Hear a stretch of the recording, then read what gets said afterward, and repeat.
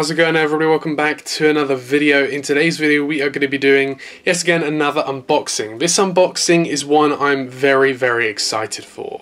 In today's video we are going to be unboxing 5 aircraft. We should have 4 in this box and 1 in this box. This one in particular is quite a rare model, and this model is actually from Bedfordshire Diecast, I believe it's called. Despite this one being quite a rare model, this one was actually only £35, which is even cheaper than some of the newly released models nowadays. In my opinion, at least, I think £35 should be the standard price for a lot of models. I even remember back in the day when models were about 25 a pop, but now they're, you know, over 40, getting on to 50 now, which is absolutely insane. These models aren't new releases. They're also not models that I need for Dulles. These are just some models that I've kind of wanted for quite a long time, and I decided about 2 weeks ago just to pull the trigger and buy these, and we'll get to them as we go through them. I think I'm going to unbox this one first. This is the rare one. We've got 1 in this box and then 4 in this box. So I'm going to take this one off to the side now, and we're going to start with this box here. Okay, we've got newspaper in the inside of the box, very traditional packing there, and then inside here we have the model. Okay, so the model in this box is the Gemini Jets. This is a very old model as well, but we do indeed have the Gemini Jets 2005 release British Airways 767-300. I'll explain why I got this aircraft right after we've fully unboxed it. It's covered in this bubble wrap here, so I'm going to take this off and then get to the actual model. And here's the box. You can tell it's an old release. Here you go. It's a 2005 release Gemini Jets Las Vegas, and you can tell it's an old one because all of the old boxes don't have the colour in the Gemini Jets logo. It's just the white Gemini Jets logo up there. Then we've got the British Airways logo on here instead of the clip art taking up this portion of the box here. We've got the clip art down here, Boeing 767-300, then the British Airways titles here. On the back of the box, it's pretty much the same as a lot of the newer ones. It's just in a little bit of a different layout. We got the aircraft here kind of in a climb position there with the kind of like the 3D art sky behind it there. Gemini Jets logo there, all this legal information, and then we have the kind of like the pull-up tab here with all the information on the inside, and then we have the model, which is protected by some toilet paper, which is an interesting choice. But actually opening the box now, we can take out the model. Of course, we've got the classic Gemini Jets plastic protection here. It's a little bit dented on the side here, but oh well, as long as the model's okay, that's all I really care about.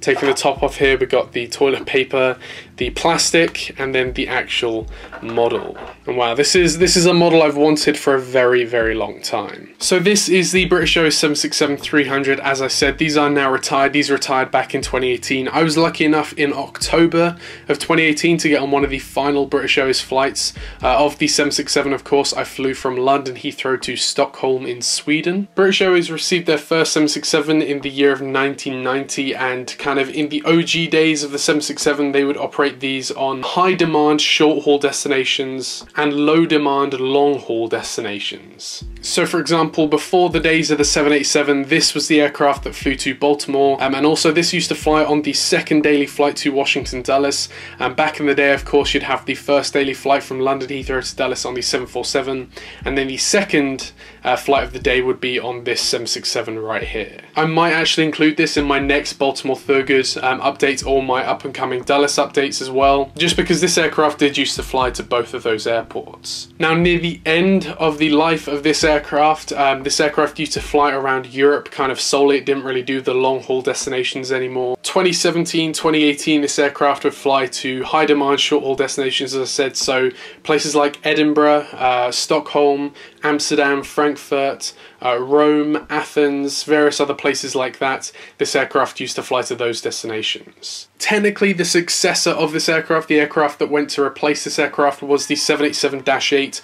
However, the 787-8 doesn't operate those high demand short haul routes that the 767 used to. So although technically the 787 is the successor of this aircraft, it's not the successor in all aspects. But just flipping this aircraft around now, we can take a look at the actual model and take take a look at the mold and everything like that. Okay, and take a look at this aircraft in detail now. Here we've got the nose of the aircraft. This is the 767 nose. It's done pretty well, resembles the 767 pretty well. We've got the cockpit windows there, of course, with the forward landing gear here.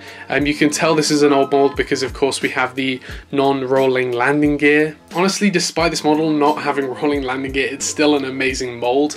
This is one of the things I would really appreciate Gemini Jets if they actually listen to, is that despite this model not having rolling landing gear, I think it's actually, in some cases, the non-rolling landing gear mold versions are far superior to the actual rolling landing gear versions. In the 767's case, it's actually not that true because, of course, the new mold of the 767 is absolutely fine. But when we look at aircraft like the 777 and various other aircraft like that, I honestly far prefer the non-rolling landing gear version over the rolling landing gear version, but that's just my opinion.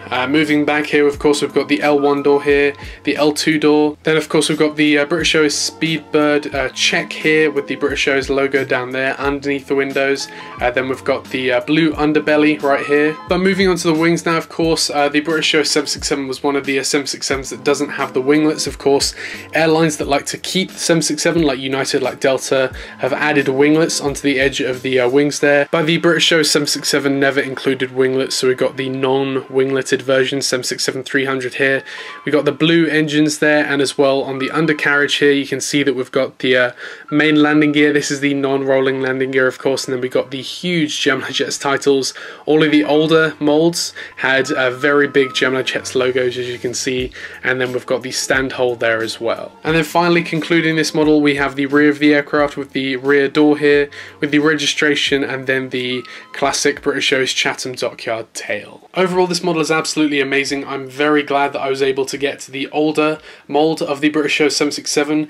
I may, if I ever find the money or whatever, I might try and get the JC Wings version, which is the more up-to-date 767. That would be the livery that would operate in the 20-teens, versus this one. This would be operating from around 1997 all the way to around 2008. But now I think we're going to move on to our next models. Okay, and now opening the big box from AMS now, we can get out these models. It's kind of bulging as well, so that kind of shows me those models kind of over the top, so I don't want to dig into the box too much, that'll damage the boxes.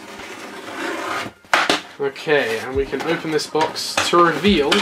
Okay, this is interesting. I did order 4, but we only have 3 in this box. So this unboxing is only going to be 3 of these aircraft. I do have a 4th one on the way, but that obviously hasn't come in this box for some reason. We have various liveries of this type of aircraft. Starting off with this one, we have the NG models, British Airways 757 in the Chelsea Rose livery. We then have the NG models, British Airways 757 in the Blue Poole livery. And then finally we have the British Airways 757 in the Scottish Tartan livery. Now, as many of you will remember, these are all liveries from the Project Utopia kind of scheme the British Airways did from 1997 to about 2001. And again, these British Airways 757s, these are retired. These are retired in 2010. British Airways operated 61 of these 757s, but they were replaced by the kind of like the A320 family, primarily the A321. But these aircraft were operated alongside the 737s, and in the 1980s and 1990s, the 757 along with the 737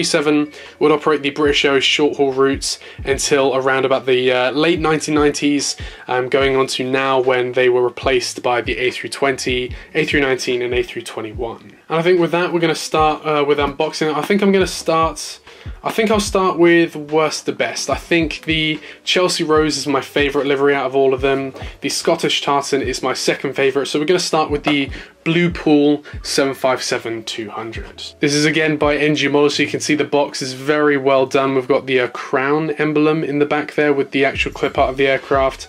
Then some imagery around here, British Airways logo down there, Blue Poole, the name of the livery. Then on the back, it's pretty much the same, just with all this legal information. And then on the sides, we have like the livery of the aircraft, the logo, everything like that over again. So yeah, with that being said, I'm now going to open the box again. The NG Models boxes are very, very tightly packed. And we can reveal the aircraft inside here. So here we have the packaging of the aircraft. We have the plastic top with the polystyrene bottom. I can take the plastic top of the aircraft now, and then we can take the plastic sheet off the aircraft, and then we can kind of wiggle out the actual model. Let's just get this out like this. And here we have the model.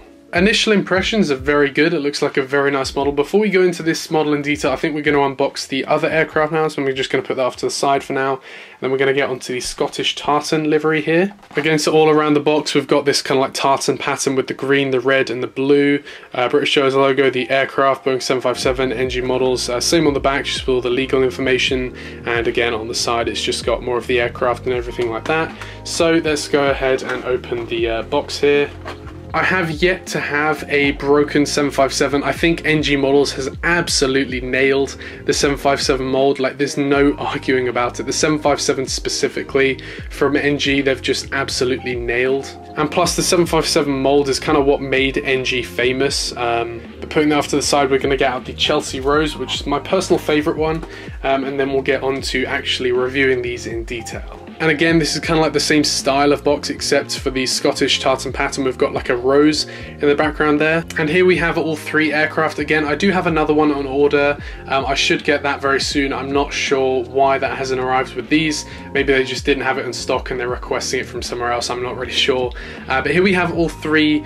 These are actually my favorite out of the four. So I didn't actually mind these coming first. And we have the Chelsea Rose, the Scottish Tartan and the Blue Poole livery. If you remember back to the video I made on the Project Utopia kind of scheme that British Airways did, this was a livery scheme British Airways kind of took on in 1997 when they adopted the Chatham Dockyard livery rather.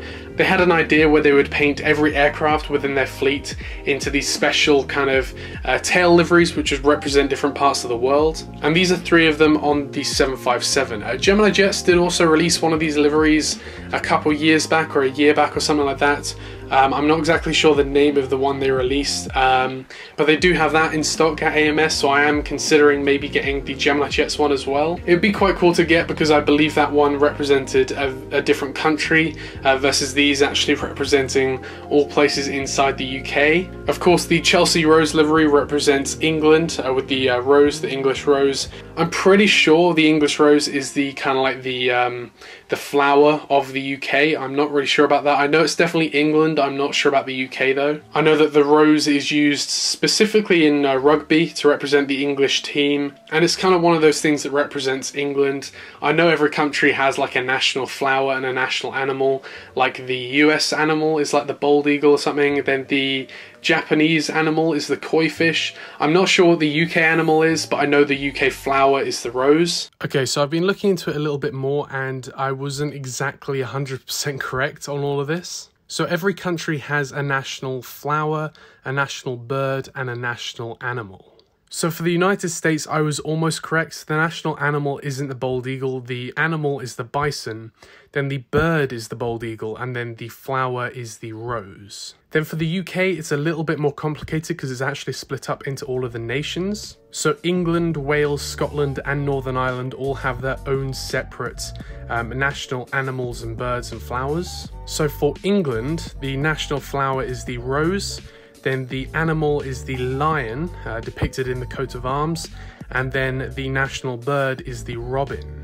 Then in Scotland, the national flower is the thistle, the national animal is the unicorn, and the national bird is the golden eagle. Then in Wales, the national flower is the daffodil, the national animal is the dragon depicted in the flag of Wales, and then the national bird is the red kite. And then finally in Northern Ireland, the national flower is the shamrock, which is the same as Southern Ireland. Then Northern Ireland doesn't actually have a national animal, and then the bird is the lapwing. And so yeah, if you came here expecting to learn more about aviation and you ended up learning more about national animals, you're welcome. You learn something new every day, I guess. Then in the middle here we have the Scottish Tartan livery. This livery of course represents Scotland. Scotland is famous for their kind of like their tartan pattern scheme here. Although this livery does now no longer exist, I know Loganair, which is a Scottish airline that's still around today, they do actually use on various aircraft the tartan pattern, which of course looks very similar to this colour scheme right here. And then the final aircraft here we have the Blue Poole 757-200. Now Blue Poole represents the city of Poole, which isn't actually too far away from where I live. The way the Project Utopia kind of like liveries were done, it kind of kind of seems a bit messy. Like there's no organized theme to where each livery was from, and there was kind of like a few aircraft painted in one color scheme, and then you'd have one aircraft painted in another one, and it just kind of felt really mixed, and I don't know, it just didn't feel neat. But the liveries are pretty cool, especially the Scottish and the English one. Of course, Poole is actually known for their pottery. Poole Pottery is a place in Poole. They're very known for their pottery, as I said. I believe back in the day they used to ship pottery to everywhere in the world. Nowadays, not so much. They just have museums about their pottery. But it's kind of cool that they did a livery on this. What I'm going to do now is I'm actually going to go through detail on one of these aircraft. I'm not going to go through detail on all of them, just because apart from the tail, these are all the same liveries. So starting off at the front here, we've got the 757 nose, of course, the NG nose done very, very well. And then you've got this kind of like black disc around the nose. This is something British Airways had. I'm not sure why they had this though. If anybody knows why they had this on the nose, feel free to leave it in the comments, because I have no idea why that's there. But apart from that, we have the forward landing gear here. We have the L1 and L2 door here. We've got the Speedbird check on the front here with the British Airways logo, titles I should say, down here. Moving to the middle of the aircraft here, we've got the engines, the Rolls-Royce engines, of course, with the wings, with the wingletless wings. And then on the bottom of the aircraft here, we have the main landing gear, which is done very, very well from NG models there. As I've said, I do really, really like the whole Project Utopia idea. I just don't like the way it was done. As I've said in the video about Project Utopia, I will leave that video linked at the end if you haven't seen it. But it's a very cool idea. I really like the liveries, I just don't like the way it was done. I think one of the main mistakes was to paint every aircraft into a special livery. I think a handful of aircraft painted into special liveries would have been so much better. Like for example, either one or two things. So of course, Project Utopia, the idea of it was to be more pleasing to international customers. So one of the ideas I proposed in my Project Utopia video was that you have 5 aircraft painted into a livery representing each continent. So Europe, Asia, Africa, Oceania, North America and South America. I know that's 6, I said 5, but oh well. And then what would have been quite cool as well is to see 4 liveries painted into each kind of nation of the UK. So for example here we've got England sorted with the Chelsea Rose livery, and we've got Scotland sorted with the Scottish Tartan livery here. It would have been so cool to see a Welsh livery and a Northern Irish livery as well. With the Welsh one, it would have been so cool using the dragon from the Welsh flag, of course. They could have made a really, really cool livery out of that. For Northern Ireland, I'm not as sure what they could have done a livery on. If any of you are from Northern Ireland or know anything about Northern Ireland, you can leave in your comments what you propose as a Northern Irish livery in this kind of tail design. But overall, these are really, really nice liveries, and I'm very, very glad I have them in my collection. But yeah, overall this was a very, very nice unboxing. Again, these aircraft I probably won't use in many airport updates, and the 767 I might include in a Baltimore or Dulles update just for the kind of like the OG vibes when the 767 used to fly to those airports. But overall, I'm just kind of excited to have these aircraft as a part of my collection. Again, I should have one other 757 on the way. I'll unbox that whenever it gets to me. And as well, I am kind of considering getting the Gemini Jets one as well, so I'll have a look if I am going to get that one, and if not, I won't. And if I do, I'll include it in an unboxing. But apart from that, I want to thank you very much for watching this video, and I will see you in the next one. Bye.